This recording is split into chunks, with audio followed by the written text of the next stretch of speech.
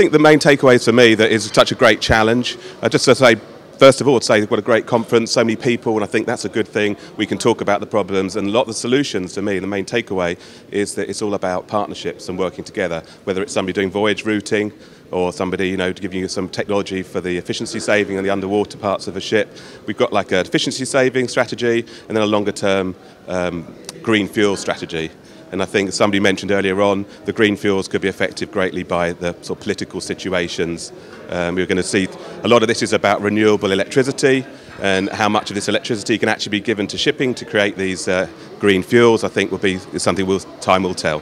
As a regulator, I can't say the targets are unrealistic, but they're challenging. And I think that's important, otherwise we don't move forward. I think that, as somebody pointed out, the kind of proof is in the pudding, the eating, and that's really when we start to see the bunker suppliers with these fuels.